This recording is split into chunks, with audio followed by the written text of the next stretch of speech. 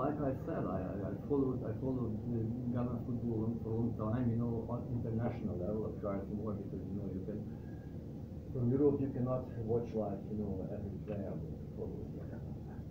And this football here, you know, always had great players. Great players. And I came to Ghana with big respect for football in Ghana. And I'm working on this way, and I behave in this way. And that's why, you know, I don't want to make a show out of it, like, you know, like great, you know, statements and I don't know what. I'm trying always to be, you know, correct and realistic.